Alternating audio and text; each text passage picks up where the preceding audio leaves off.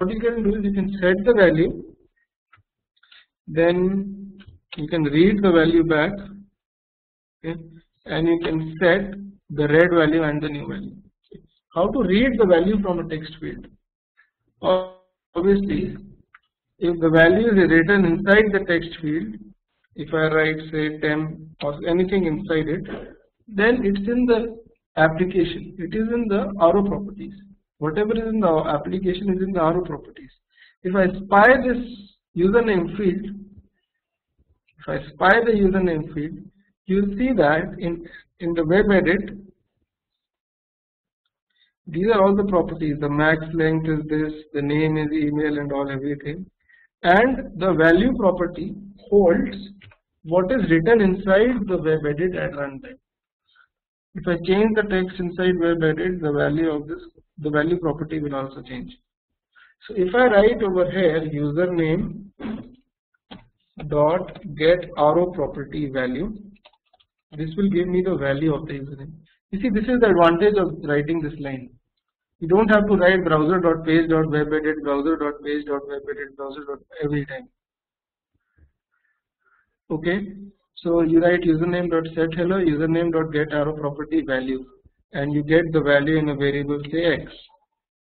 Fine, and then you can write username.set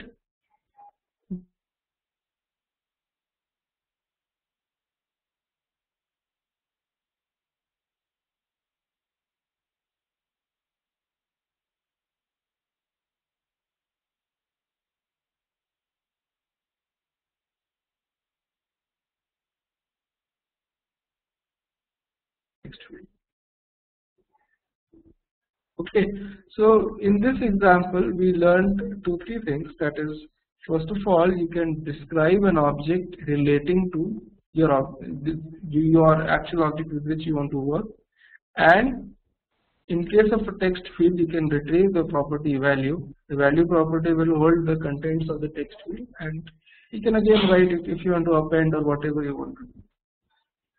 Okay, now majority of the times what we do is we declare a variable called page and just assign the page object to it instead of going to web edit and all. And inside the page you can do anything. Page dot web edit, and I can give the name of the web edit, that is email dot set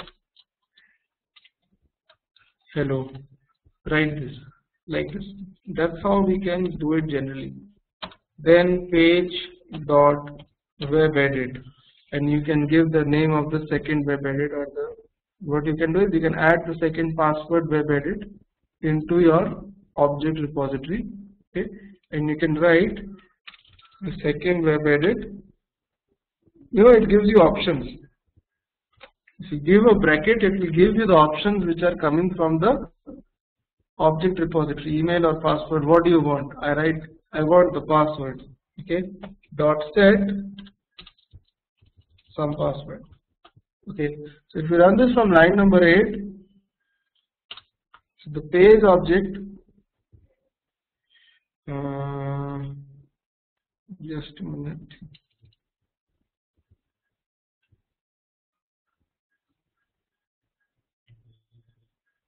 Oh, the page is already there.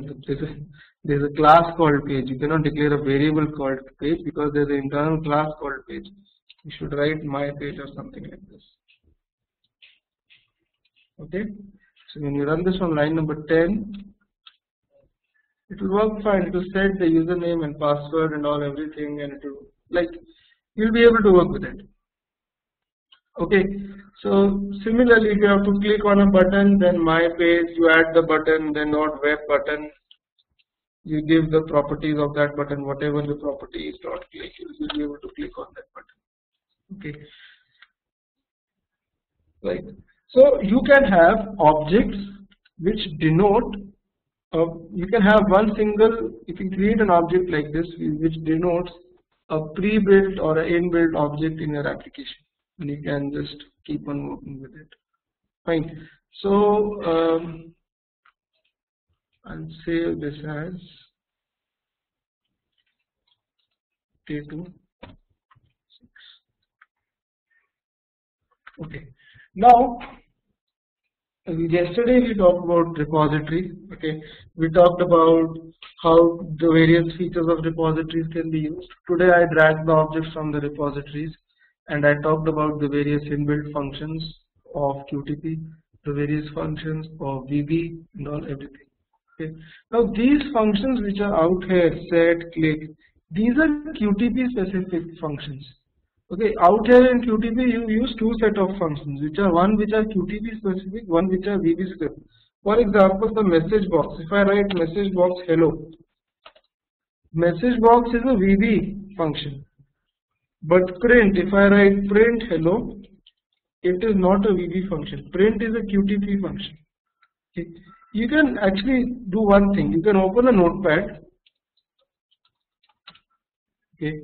And in the notepad you write message box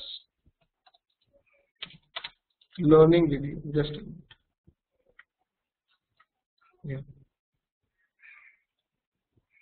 I'll draw message box learning video. Okay. If you double click on your WebEx screen, right, it will maximize to the optimum size. The clarity will be good. Okay, the WebEx session which you are seeing, if you double click on it. Okay, so this is message box learning VB I have written. I'll save this file on my desktop in double quotes as my VBS file. Okay, and I save it on the desktop, and when you go to the desktop, it will be, oh sorry, just a minute. I save it as my VBS file dot VBS in double quotes. Okay, in double quotes I save this file as a dot VBS file. What will happen is you will see a file like this. If you double click on this file, it will execute and it will print the same message box which comes from QTP. VB is a language which can be executed in Windows based machine. Okay, because Windows made VB, it's not for Linux or something. Right, and QTP also works on VB, and thus QTP is also supporting only Windows.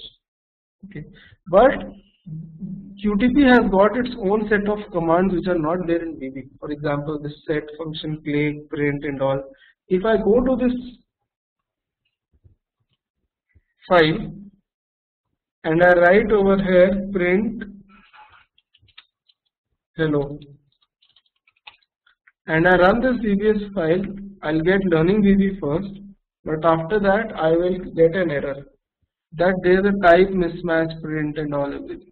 Okay, so make sure you don't, later on we'll be making .vbs files and all as well. Okay, but in that, if you are running those VBS files with the Windows, make sure you only write the VB scripting into it. Okay, not the QTP specific functions. If you have to execute the file from Windows, not from QTP. Okay, VBScript is a very powerful language. You can do anything with it. There is no limit to it. Okay, there is absolutely no limit to it. Now in VB there are features, functions through which you can control all the components of your Windows and all. So if you look at the QTP help actually,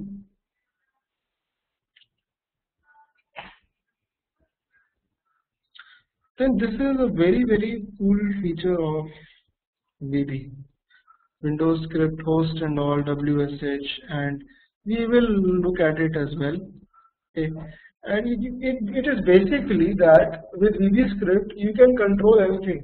Okay, you can actually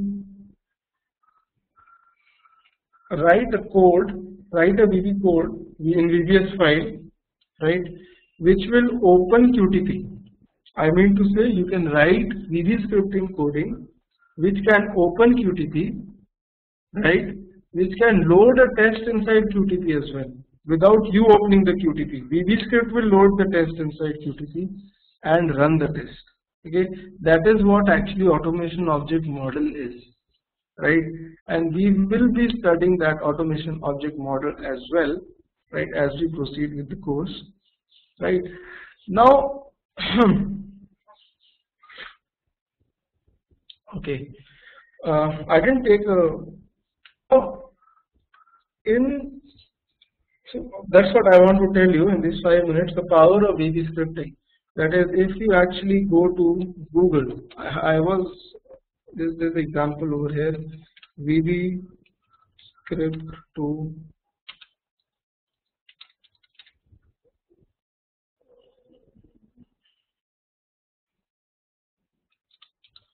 I was seeing this example a few days back.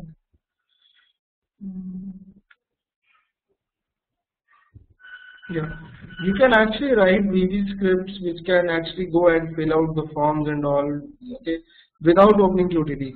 Okay, but the QTP guys, they have used the inbuilt features of VB and actually written the script which can open it up. Hold on, just a minute.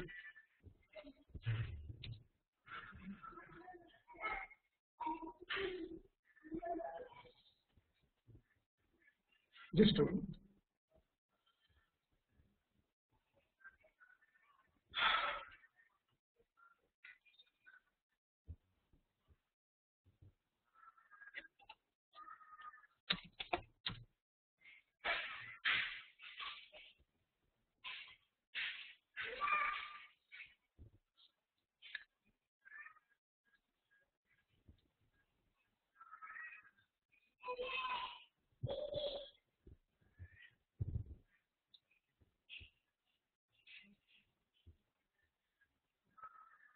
Because there is no VBS out here.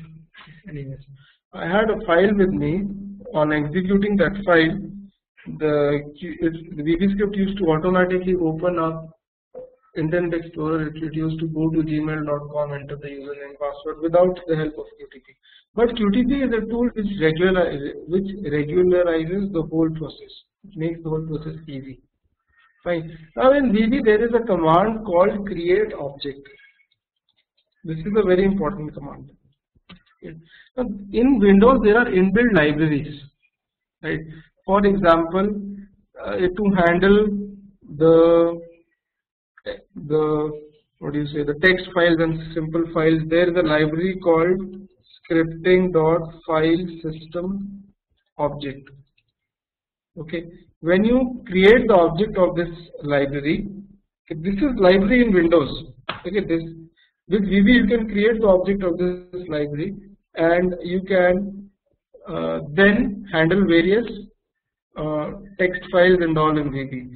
There is a library known as excel.application.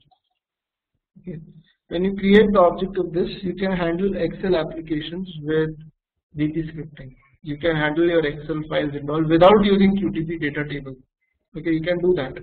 Fine. Now there is a library called adodb.connection. I guess I'm forgetting the name. This library is used to connect to databases and all with the help of VB. So there are n number of inbuilt libraries in Windows. By using the command create object and you give the name of the library over here, in VB you can create the object of that particular library and you can access the contents of that library and you can read the data. Okay. For example, there is something known as QuickTest